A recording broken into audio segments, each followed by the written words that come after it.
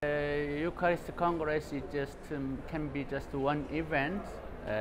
We make it only 3 or 4 years, but it makes us to point out the importance of the Eucharist, because we take every day a daily Eucharist, but we don't remember every day the importance of this Eucharist, and so we have to point out and we have to check how important it is. And this event, International Eucharistic Congress, realizes us that how important it is.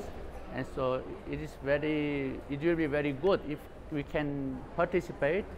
But anyway, if we cannot, we have to look over this Eucharistic Congress, looking over the messages as well, as if we participate in the activity.